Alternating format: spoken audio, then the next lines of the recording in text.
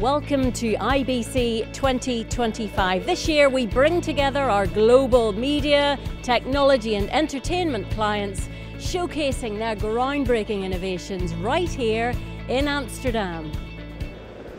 And I'm delighted to say I'm with Keyur from GatesAir. A lot of buzz about the show this year. Are you excited to be here? Absolutely. I mean, we are seeing a lot of trends on the digital radio rollout in a lot of different countries. Some countries are going through a second phase of the digital rollout, especially DAB. Yeah. So there's increasing trend in deployment and refreshing of the DAB transmitters across Europe. Okay. And what are you doing to meet those trends? So we've come out with a new, a refreshed product for DAB with increased power efficiency. So that helps our customers reduce their electricity bill.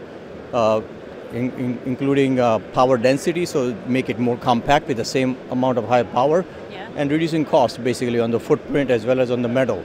So we have added a number of different enhancements to our DAB product to be ready for this refresh cycle that's coming up and new deployments that are coming up. So quicker, easier and cheaper essentially. Absolutely, absolutely. That's the mantra, isn't it? It is. Yeah. You've been around for a long time, not you personally, but GatesAir, more than 100 years. Tell us a little bit about the company itself. So the company, as you mentioned, is over 100 years old. It was acquired by Harris Corporation in 1960s. We are over-the-air radio, over-the-air television, and our transport distribution product called Intraplex. And then we've been, we've been owned by a private equity group since 2012 that exited the business in 2022, and we are now part of the Thomson Broadcast, umbrella of companies. But we operate independently. Our engineering team is completely independent to them. They act more as a system integrator for us. For larger projects in Africa and other countries where they're foreign, the government financing. So it helps both sides. They help sell our equipment and they get the overall system integration project. Yeah, a great partnership. Yeah. And I'm guessing over all those years, things have changed so much. Right. Technology has advanced so much, hasn't it? Yep, it has, especially on the TV side and the radio side. A lot more software-driven functionalities have come in. Yeah. Security has taken a central role of the television transmitters as well as radio transmitters, because everything is software driven now.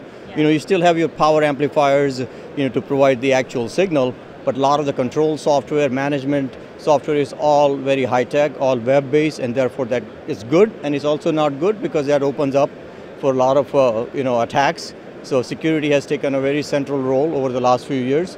And then as the operational cost, need to reduce operational costs, there is a lot of emphasis on machine learning and predicting failures before they actually happen. Yeah. So a lot of our new products now have that capability in there with the AI and machine learning to be able to tell our customers if a certain component or a fan or a filter needs to be replaced before the actual system, system dies. And tell me, a lot of footfall on the stand, and what are people actually saying this year to you? Yeah, they are very excited with our new line of products. We've had very good meetings already. It's day one. Especially on our DAB side, but we are also showcasing on the television side, showcasing the 5G broadcast capability with our TV transmitters.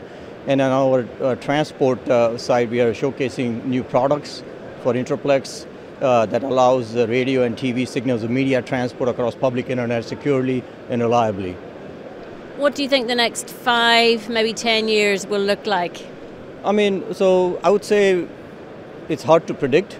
But on the television side, there will be a convergence, I would say, of digital standards between 5 and 10 years. Maybe it will be 5G, maybe it will be, continue of the DVB-T, T2, but it looks like more and more convergence of the waveform with 5G. We expect that. And on the radio side, I expect DAB to continue expansion, across the world. We are seeing that more and more now trials are happening in Middle East, where there's only FM, and countries are talking about now shutting off FM because DAB provides more efficiency, a lot more content, more ways to monetize, the actual frequencies.